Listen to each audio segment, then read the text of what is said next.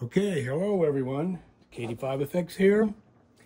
It is the grand unboxing of the FlexRadio 8600. Been waiting on this since May of this year when I ordered it. 15 minutes after the email arrived. I think it was like 8:15 in the morning, Oklahoma time. And I got the email that it was coming Friday.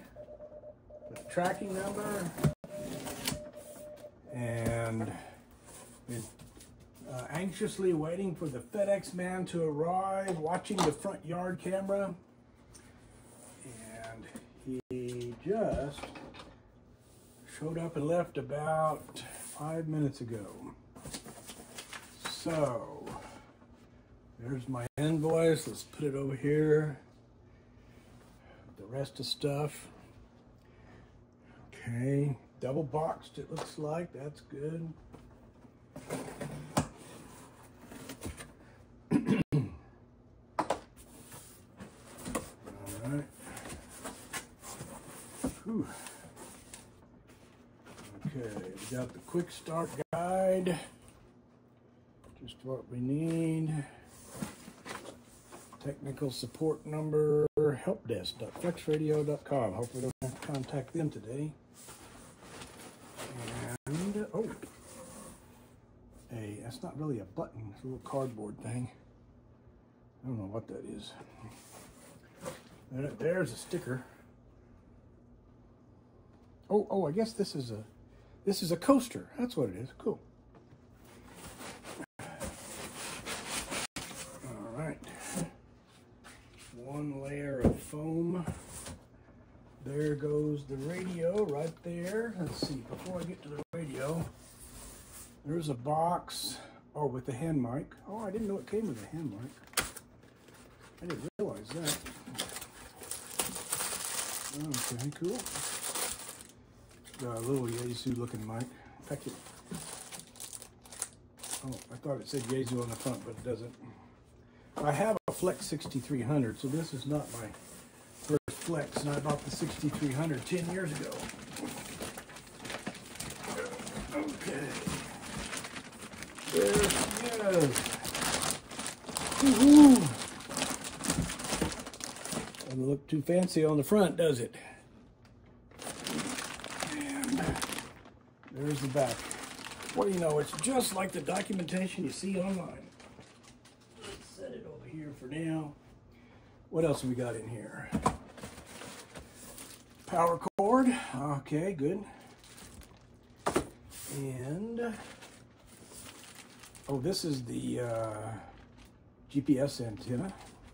That'll be nice. I'm looking forward to trying it out on frequency measurement tests coming up next month, and a Ethernet cable. And that's all that's in the box. So let's set that over here out of the way. And I'm getting the plastic off the Flex so you can see it a little better. All right. There's the front of it. One button. There's the back. Two antennas, power cable, powered speaker, of course, just like the old one. Balanced in. Accessory, not sure what that's all about. GPS antenna. And all the RCA jacks. Ethernet, USB. Very good. Matches up real good with the old Heathkit SB101, doesn't it? What do you think? Yeah. And the Collins KWM2A. But that's not its final resting place. I've got another spot for it here, so I'm gonna go put it there. More to come. Okay, it's about an hour later. Had a little trouble getting the download to work properly. I always seem to have a hard time finding the exact link on the FlexRadio website that is the download. I think it's a pop-up and and my software keeps blocking the pop-up, but I finally got it. So I've got both radios going. Left side is the 8600, which is right there. Right side is the 6300, which is right there. So that's 6300 software. So they're both going, and I can flip the antenna switch between the two. I don't have them exactly on the same frequencies, but flip the signals back and forth. My next step is I'm going to build a coax T, so I can listen to both receivers at the same time and compare. First impressions on the new, what is this, 3.18 software, whatever, the 3.8.19, that's it. Down there, where is it? Yeah, 3.8.19. It's got the squelch settings, something called DIV, which I guess is diversity. We have to read up on that. That's new. What else? I guess that's about, well, the attenuators are different. Attenuation for the band, what do they call it, antenna. You click on that, you've got several settings now to play with.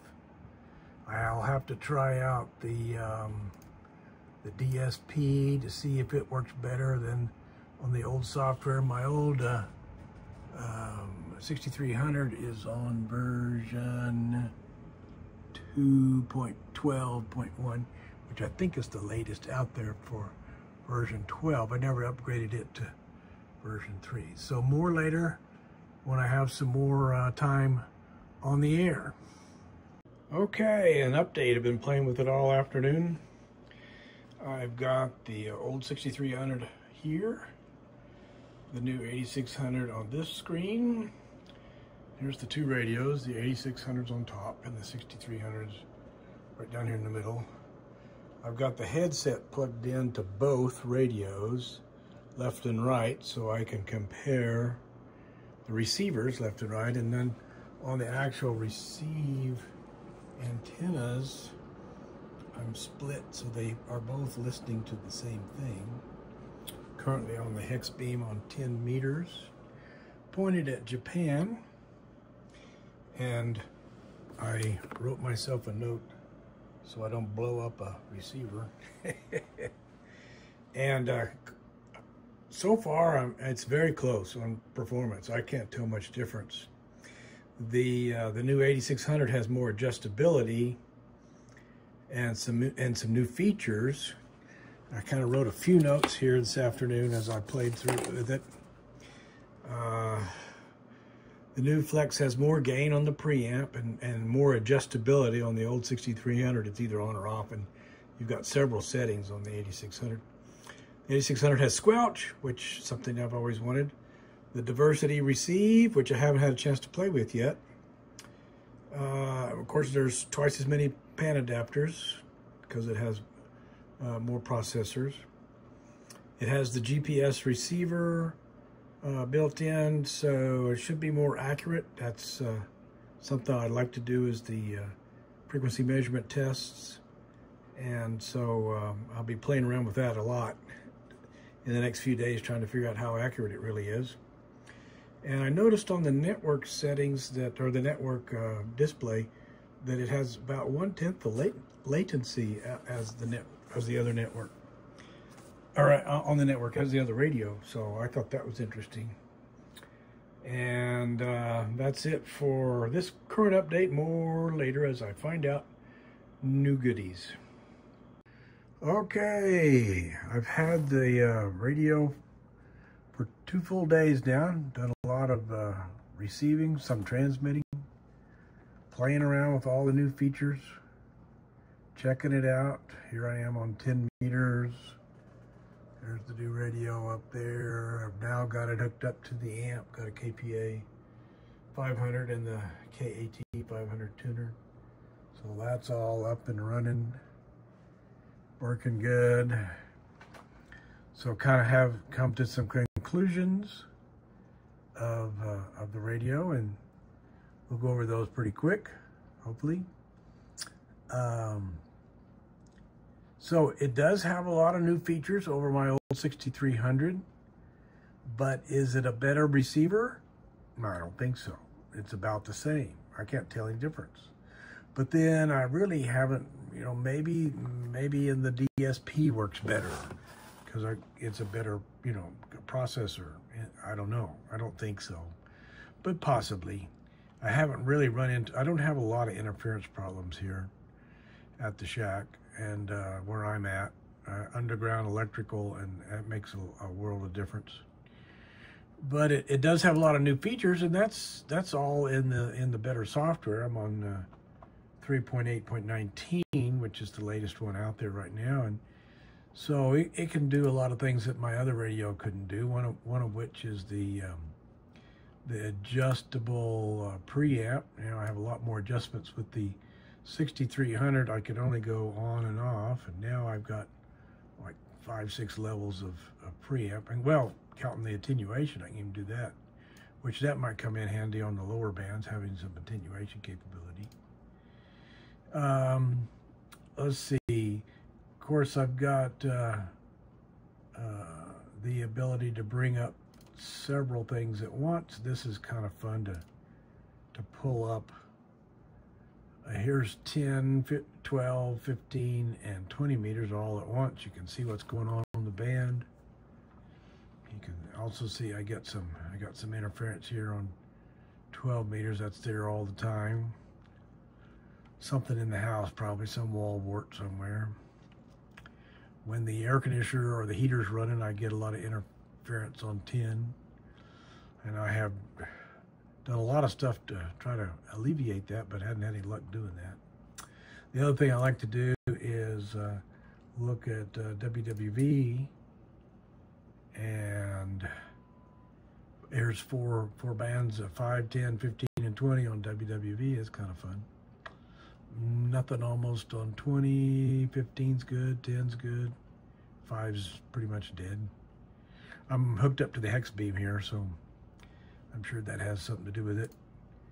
Of course, the other thing I can do that I couldn't do with the old one, let's go back to just 10 meters, is you can have two people connected at the same time to this radio. So I can have it running here at home and then connect to it from my iPhone and run on a different band as long as the antenna is compatible. So 20 through 6 meters, over the smart SDR on the phone for iOS. Smart SDR for iOS, that's what it's called. That's kind of fun. I might let one of my friends remote in from home and let him play around. He doesn't have HF at the house, so he could play around with that when I've got it. Most of the time I keep the antenna grounded through 2 different coax switches and haven't had any problem with that so far. So, I would have to make sure the antennas are ready to go and hooked up and working. Let's see. The other thing I did find out that I do have a signature series. I didn't realize it at first. All the signatures and stuff are on the bottom. And when I unpacked the thing, I didn't even look at the bottom. But I have, as I was moving things around, hooking cables up, you can't really see it, but they're there. This little display is just an external an external monitor for my power supply. It's not part of the radio or anything. And anyway, so it is a signature series. So okay, bottom line. Is it a better receiver than my 6300? No. It's the same. Now, it does have the extra bandpass filtering, things like that. So if I were to take it a field day or something, it would help there. If I had neighbors that were HF operators that were causing me some interference, yeah, that would help. It would sure help for them. But, I don't have anybody within miles of me. And so I don't really have that problem even with the 6300. Where my old QTH, I used to have a ham who was on the next block over. So he was, a couple 100 feet away. So if I was still living there, it would make a big difference. But here, it doesn't seem to make any difference. The receive on the antenna, on the radios, as far as I can tell, it's the same. I switched Had them both hooked up to the same antenna at the same time, and I can't tell you the difference. So, is it worth, well, what, $5,000 more? Because that's basically what this thing cost, was $5,000. No, not really. But it is future-proof. You know, this is the latest and greatest hardware, and all the new software is going to work with this. The old 6000 series are going to become like the old 5000 and the 3000 series of Flex. I had a 3000 Flex, and it was a great radio, but then it was obsolete, so I bought a 6300, and it was a great radio. I've had it 10 years, and it's worked fine, no problems. Worked lots and lots and lots and lots of DX and other contacts and nets. But now I'm ready for the next 10 years, hopefully. And I'm at the age where that may do me if I'm still on the air in 10 more years. So that's the bottom line, guys. 7.3,